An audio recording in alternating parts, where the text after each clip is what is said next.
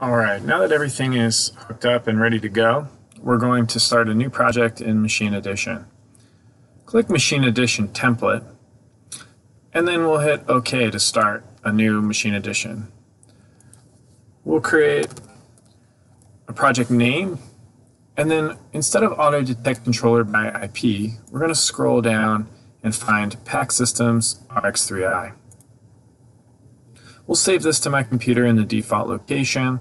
This automatically populates a target for us, and it also gives us our ladder diagram main program. Let's hit OK.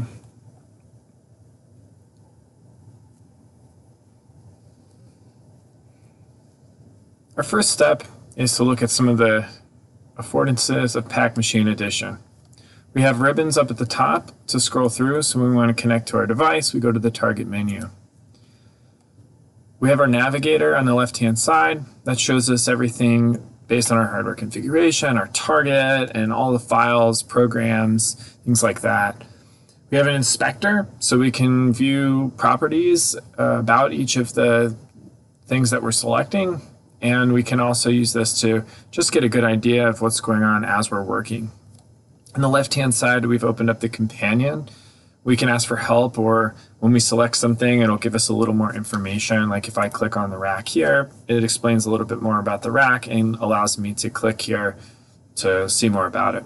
The feedback zone will be crucial when we're connecting to the device and running I/O. We can see what's working, what's not working, and it should give us back some information so that we can search that and troubleshoot. We're going to set up our configuration first. And before we do that, let's rename our target. You can right-click your target and hit Rename. This is going to be the RX3i. So make sure that that matches. If you scroll down on the Inspector tab, you can see the IP address is in red. Just click that, and we're going to set the default IP address that comes with the RX3i. 192.168.0.100. Okay, that can be found in the manual, and that can also be changed later. Once we've selected the RX3i target, we're going to work on our hardware configuration. We need to make sure that we're using the right rack. In our case, we're using a 7 rack, so we need to replace the rack by right-clicking. 7-slot universal backplane. Click OK. We'll expand this menu a little bit more, and if we look closely, our slot 0 is actually an AC power supply, and we're using a DC power supply. Okay, right-click slot 0 and replace module. Click the 24-volt DC 40-watt power supply, and we can see the model number matches. We'll hit OK. The CPE330 is the CPU that we're using, but it's in the wrong spot, so we can click and drag that up into slot 1.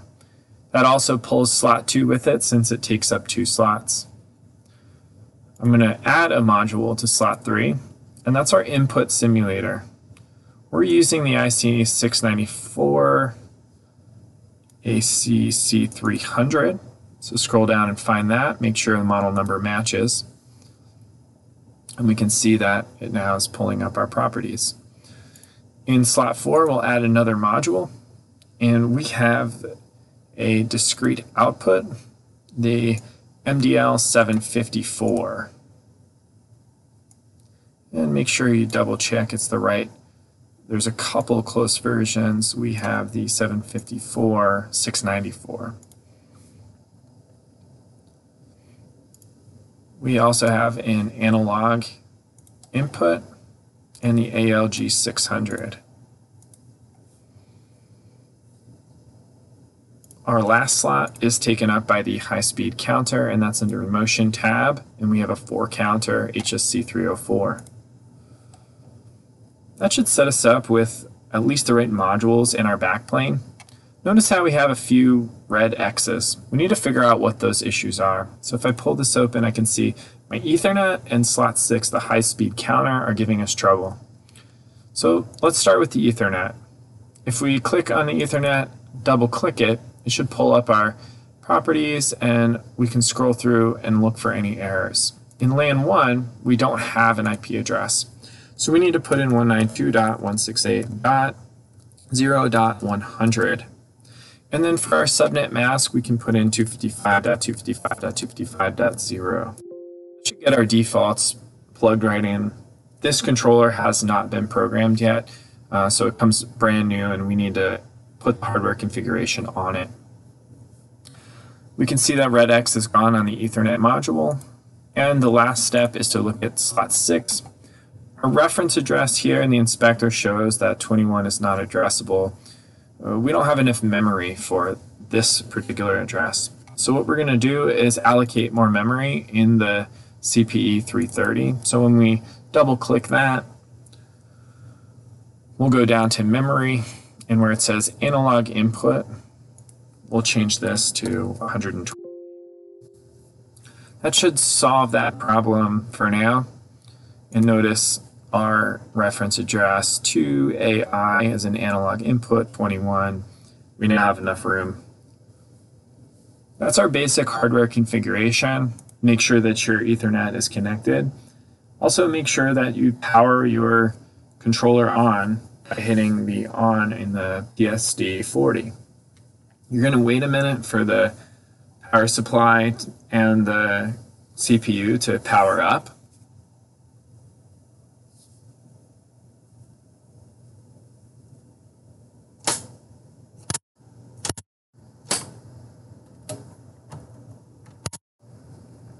And once everything is connected, we should be able to go to our target menu and connect. We'll look down in the feedback zone and see if it will connect properly. It says connected to device, and it shows us the firmware version and the CPU that we're working on. We've successfully connected. We haven't told the RX3i or anything to do anything in particular, but we need to scroll down and look at the bottom of the screen. It says monitor run enabled, configure not equal, logic not equal. That means that the configuration is not equal with the controller and the logic is not equal either. We've got a blank program, so those don't match, but we also haven't loaded this configuration inside of the CPE 330. So our next step will be to sync the two up, and we want to download our configuration and programs onto this. So we need to switch from program to programmer mode. So by clicking this button, it takes us out of monitor mode. If we hit the down check, we only have the option to download. So let's download, and it'll ask us what we want to download. We want to make sure that we select the hardware configuration and motion, logic, and initial forced values. We're going to clear everything and add all of the hardware to this particular device. Again, if it's a brand new device, we'll hit OK. We can see it's programming the device, and in the feedback zone, it's downloading everything.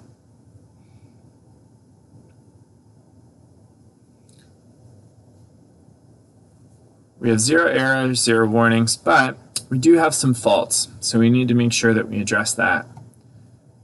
At the bottom now, we can see that stop is disabled, configure is equal, logic is equal. So we've solved a few problems, and now let's go to our fault table.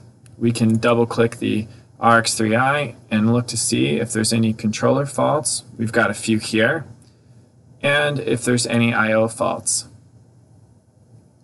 And it looks like we have one here. So we can clear the I/O fault here and say yes.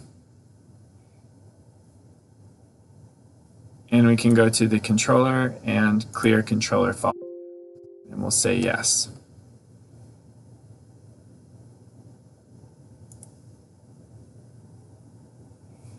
Now we can see that there are no faults, and we should be ready to load our first program. If you'd like to save this, make sure you hit the save at the top.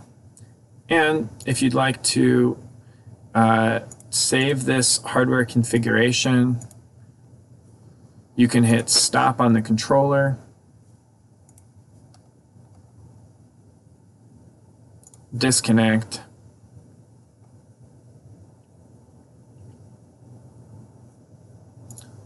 you can right-click your hardware configuration, export to file, and then save wherever you need to. Later on, that means you can just import that same hardware configuration by right-clicking and import from file. That should save you all the setup time. Once you have a controller programmed, you can also go through and make sure that you pull that configuration off and back into PAC Machine Edition. To do that, you would connect and hit upload. Make sure you save your work.